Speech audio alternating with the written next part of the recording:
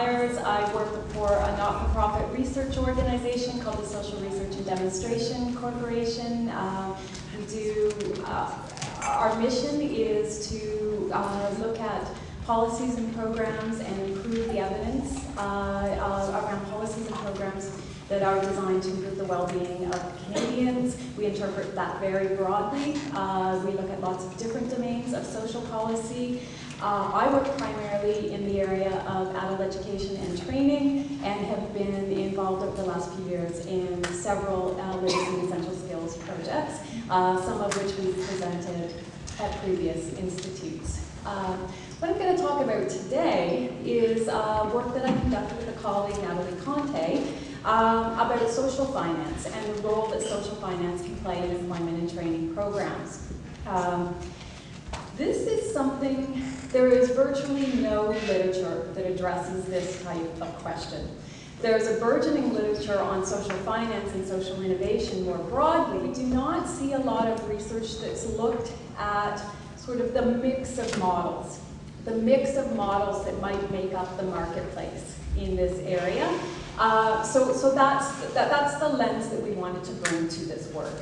Right, so we're already starting from the premise that there's no one-size-fits-all, there's not some magic social finance formula, but in fact there may be a number of different approaches that may make up this transformed marketplace and improve outcomes in the area of employment and training programs. So I should start by saying this work was funded by SRDC in the Policy Research Directorate. So it is broadly looking at any type of employment and training program.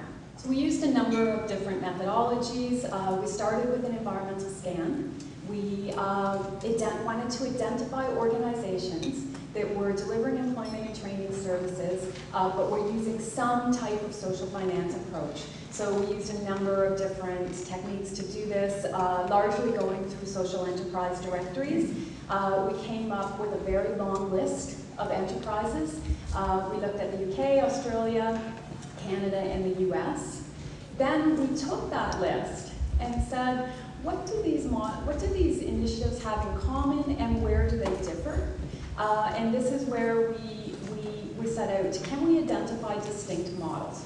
Are there different business models underlying these types of initiatives?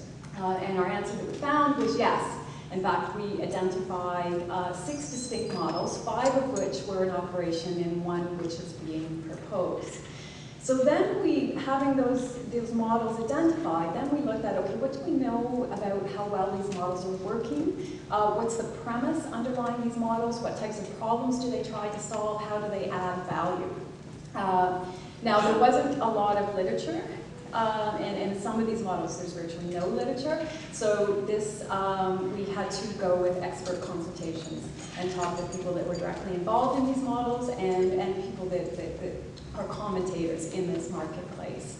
And we did talk to a number of those. The final thing we did was we thought, okay, now that we've got a set of models, some benefits, we thought we would run it by stakeholders. So the province of Manitoba graciously offered to set up roundtables for us. So we did 2 roundtables, one with senior policymakers in a couple of different ministries that oversee social assistance, employment training programs, entrepreneurship and trade, and so on. So we had ABMs and deputy ministers, directors, and so on for a very well-attended session. So I can share a little bit of our findings from that session. The next day we talked with executive directors from training and employment organizations. So we had about 25 executive directors in the room. So the angle that we took for this was to what extent can social finance solve challenges or long-standing problems? We heard Siobhan talk about sort of growing awareness that we have not done as much as we theoretically should be able to do around solving complex problems. So we started, what problem are we trying to solve? So in the context of employment and training programs, there's been increasing consensus that one of the limitations of programs is their supply side focus. We're training people and preparing people, but not necessarily with a clear connection or clear sense for what job, for what employers, in what labor market. And so a number of reports have come out recommending a shift to a more demand-side focus, or as many people say, a dual customer focus, one that serves job seekers but also employers, because if we don't have employers, then we don't have jobs. So how can we align the demand and supply side and make them more effective? One of the most definitive statements of that was the Leach report that came out in the UK, and something that governments in Canada, the US, Australia all paid attention to. So that became part of our question: to what extent can these models shift the focus to a more demand side, and to what extent does that make a difference? Before I go there, a couple of words: what is social finance? So I don't know how many people in the room feel confident that they can describe what social finance is. It is a number of different things, and not easy to do justice. I think that could be the entire subject of a presentation. I will just make a couple of brief remarks. That for investors, it's an opportunity to, I think one of the sayings that has been coined is to do well while doing good, right? So investors are interested in initiatives that have either a double bottom line or a triple bottom line if it's including environmental impacts. And I'll talk just a little bit about who those investors might be. For entrepreneurs, social finance is an opportunity to have additional revenue streams without the usual constraints around government funding. So social finance is an opportunity to direct funds where it needs to be directed most. Governments are interested in social finance to, as a means to stimulate innovation, to bring new ways of thinking about long-standing complex challenges. Our sense certainly is that would be something that would be shared by actors on the not-for-profit side, something that would be welcome. The other piece, particularly for nonprofits, is around generating revenue. Some models do this much more effectively than others, and we'll see that in some cases that's not at all the purpose of models, but that's one piece of it. For governments, transferring risk is a key piece of this. Siobhan talked about governments being risk averse, and about governments need to take more risks, but governments, I think really the key is around sharing risk.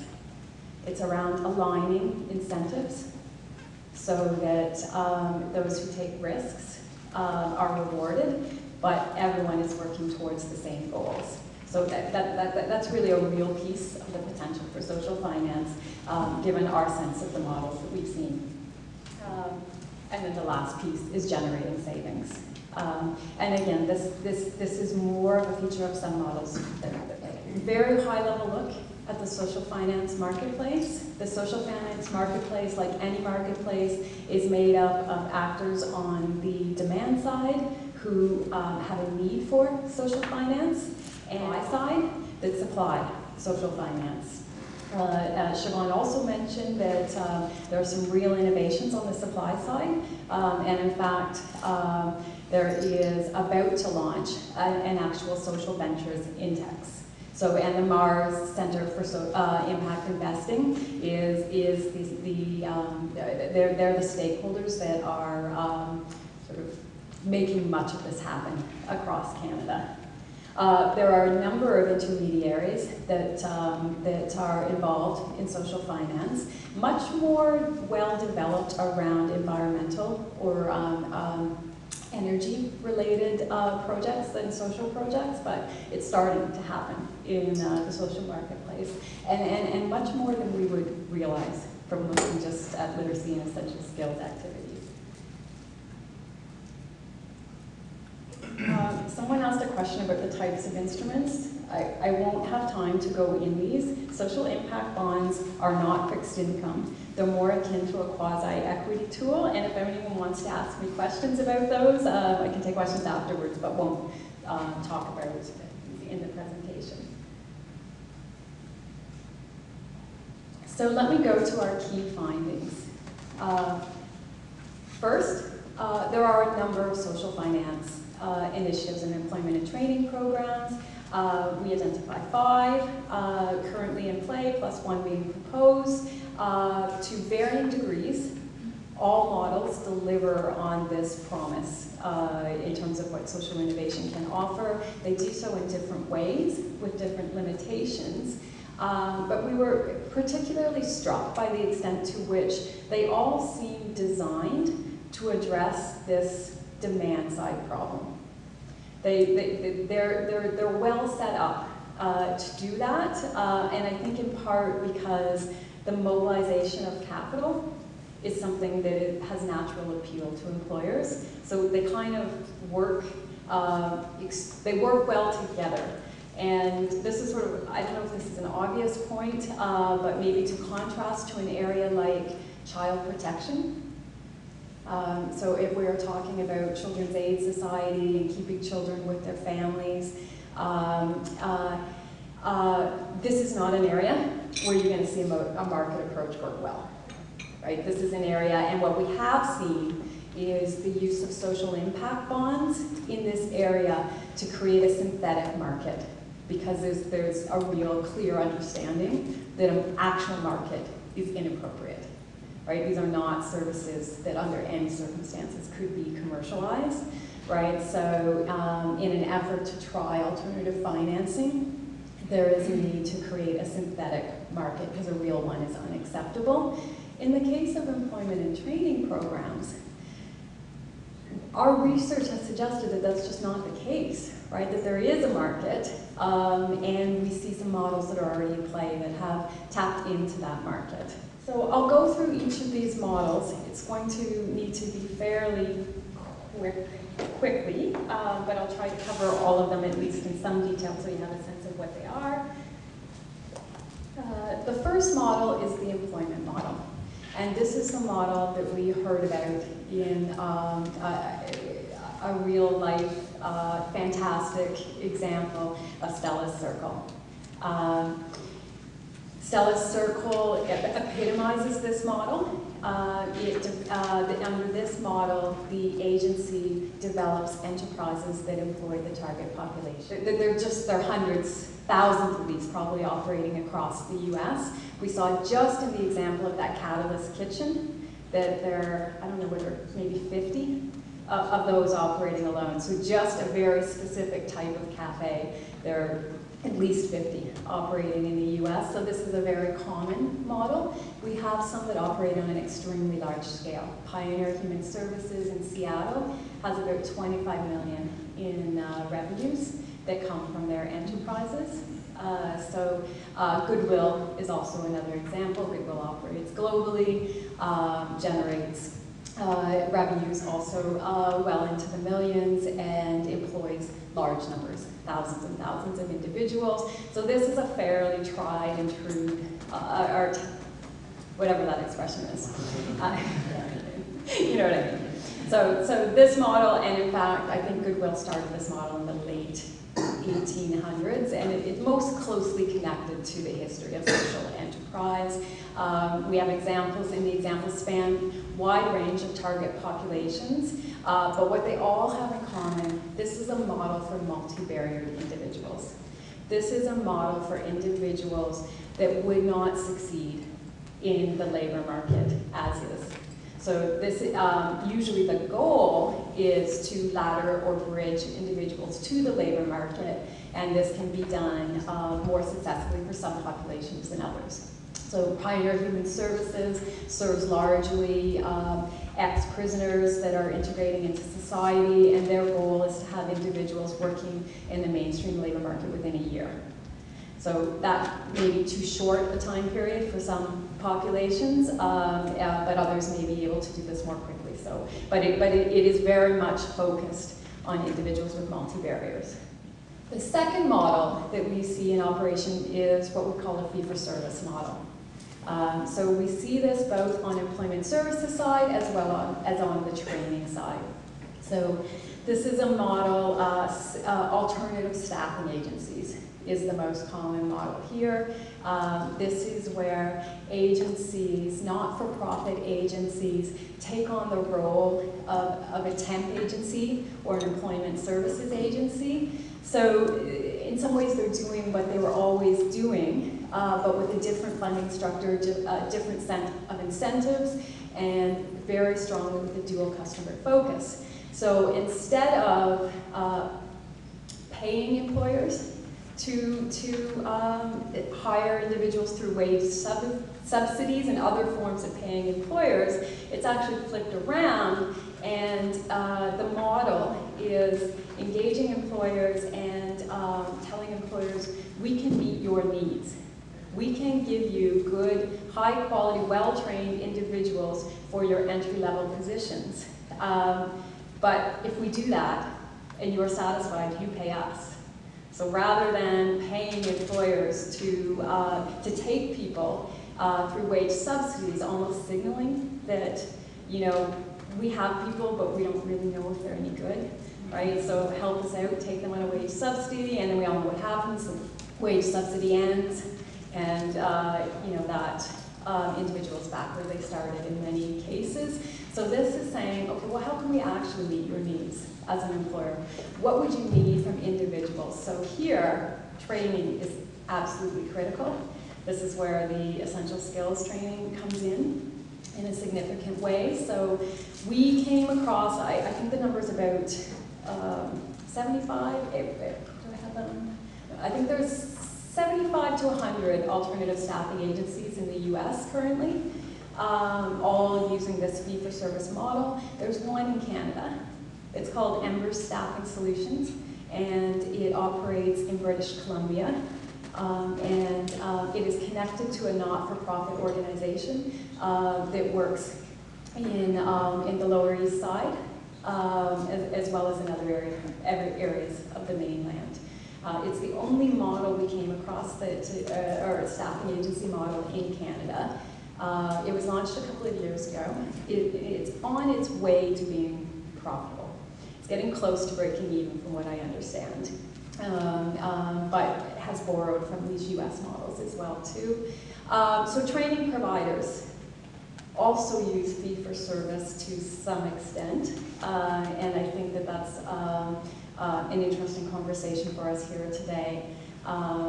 Who has tried that, who is interested in trying that, under what conditions could something like that work. Linda also pointed out to me this morning that even agencies that do not, under any circumstances, charge a fee for their training services may charge a fee for their consulting services. They may do consulting, drawing on their expertise that they have from doing the work that they do. So that's another potential variant on the fee-for-service. But that would be different than the core business model that you operate under, being fee-for-service. The third model that we saw, and this was a model that we only saw one application of, but was used in a reasonably large scale, and it's quite interesting, so I think it's worth bringing forward. This is a model that was created by Social Capital Partners, and under this model, Social Capital Partners, they're a not-for-profit organization. They, who is interested in improving outcomes in employment and training programs, that's their mission. They said, they understood that individuals that wanted to buy franchises needed capital. And so they took that need and said, they also need entry-level people. If they're starting a business, they need money, they need people. So how could we incentivize franchise owners to hire individuals who have employment barriers or had employment barriers but are ready to work now? So their innovation was to offer low-cost financing, offer debt financing at an attractive interest rate, but tied to the franchise hiring a certain proportion of individuals. So they partner with community agencies that offer employment services. They work together in partnership with the franchises, with the employment services agency, to identify and select individuals, prepare them through training to work in the franchises. So that's been a very successful program that is in use with a number of franchises in Ontario and is expanding. It's an Active Green and Ross, a couple of restaurants, and so on. So we like this model because of its notion of sort of, we were initially calling this the quid pro quo model, right? That it's you know, it is really about aligning needs and incentives. Let me say that the first three models are all models that are used by not-for-profit organizations, whether those organizations are charities, co-ops, or just not-for-profit organizations. The fourth model is a business model. So these are organizations that are for-profit. They're for-profit, but they have a double bottom line.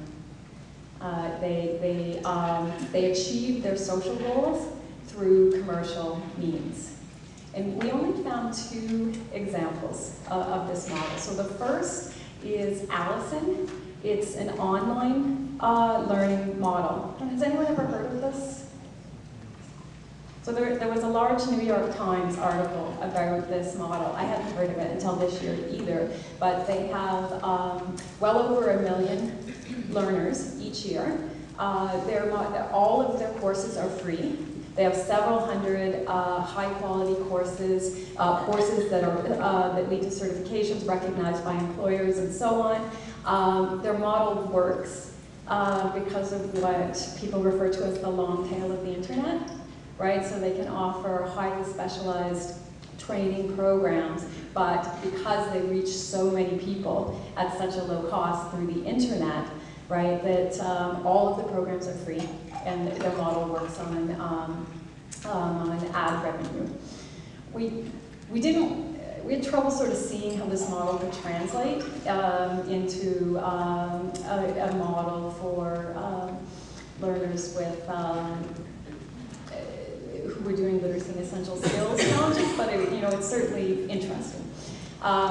There are a few of the social enterprises that operate, like Turnaround Couriers is one example that operates. It's a for-profit business. This is a courier business, also started by Social Capital Partners that operates in Toronto. It's rare that these social enterprises are actually for-profit social enterprises. Almost everyone we came across was not-for-profit. The fifth model, this is we use the broader term pay for success, but the most compelling example within this are the social impact bonds. So in our research, and we talk about this a fair bit of length in our paper, there are actually numerous variants on the social impact bond model. Some are quasi-equity, most are quasi-equity, but there is in fact one that we came across that's more like a fixed income traditional bond.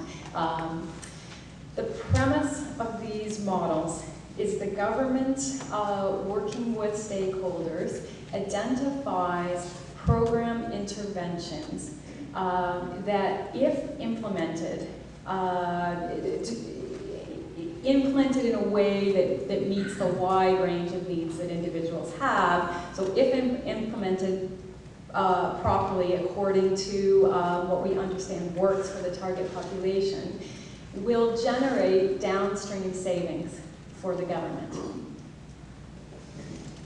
So that's a key piece. If you don't have that piece, then you don't have the entry conditions to doing a social impact bond.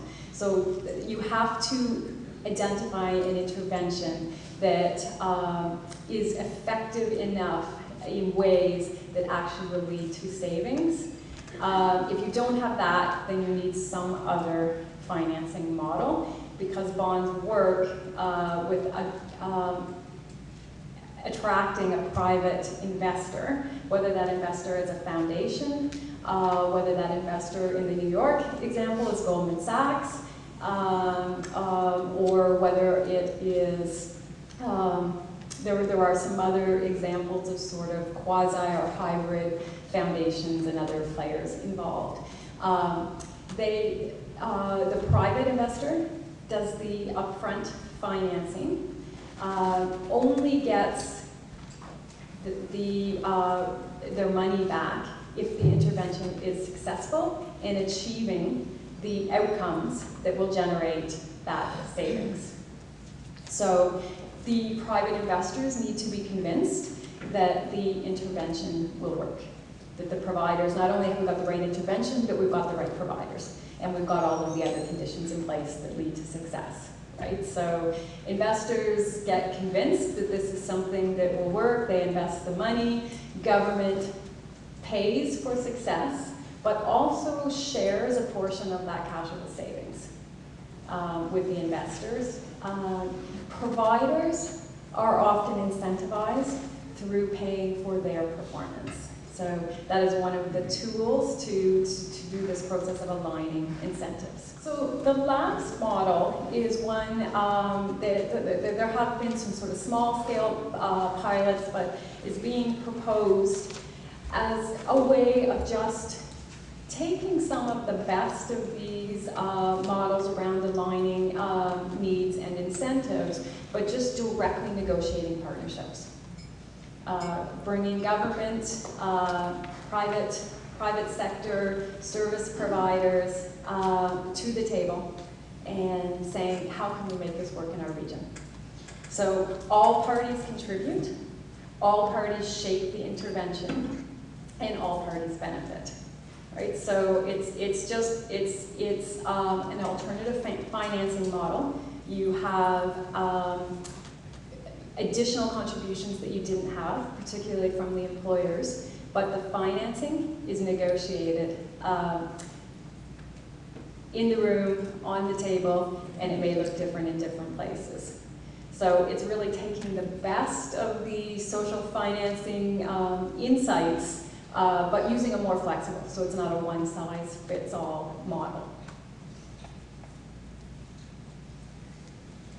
So just to recap in terms of how each of these models addresses that long-standing problem around how to create a more demand-focused system, how to ensure that we're preparing individuals for jobs that actually exist in the labor market. First model, the employment model, the problem is solved perhaps most eloquently and most efficiently by having the provider and employer be one and the same.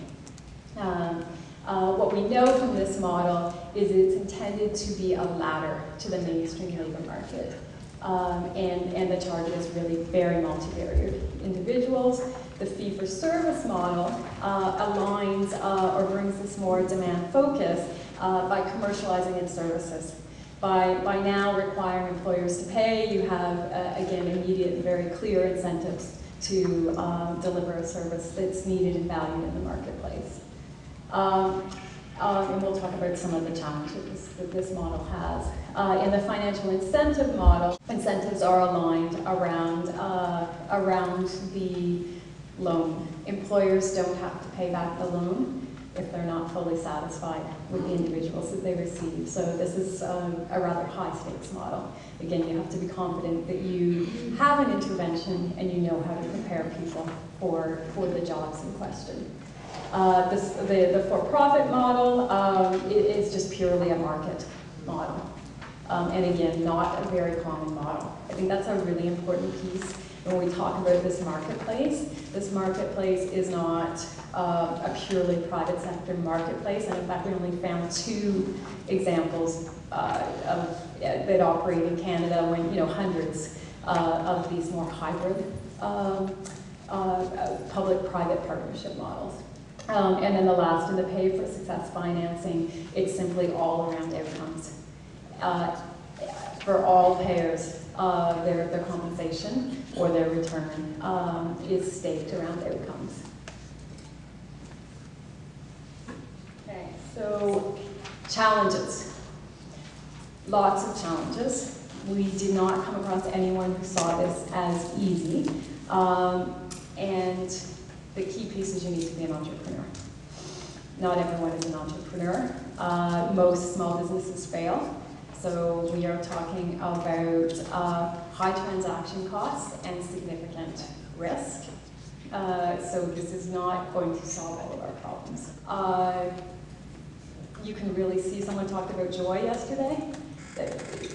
this is what makes people tick that do this kind of thing. So they're for the right people. This is a fantastic way, and the real, for those of you who have no intention of ever doing this, what people who do this bring is recycling of capital, right? So if they can do this by mobilizing additional capital, that's more capital that's available for traditional funding streams. So that's sort of where they fit in a world of people that don't plan on doing this, but plan on delivering services. So it's about making the most efficient use of capital. If there's capital on the table and people that can mobilize it, they do that. That puts more capital into the system. I think we're going to talk about this afternoon, so I won't say too much other than to emphasize all models face a constant ongoing balancing of social and financial goals. So just briefly to give an example from Inner City Renovations, which is a construction company that was started because as private sector construction companies started to do projects in inner city Winnipeg, they would get things started up, they would get vandalized, torn down, governments would put in increasingly tighter and tougher rules, and they were just, nothing was working to get infrastructure programs off the ground. Someone had the brilliant idea, what if we involved the community? What if we hired people in the community to work in this renovation enterprise? That's what they did. They got it off the ground, then they figured this is actually very difficult because we're no longer talking entry-level jobs. We're talking about semi-skilled, there were laborers, but also semi-skilled trades. How do we train, prepare individuals to work in this business and actually deliver a high-quality product?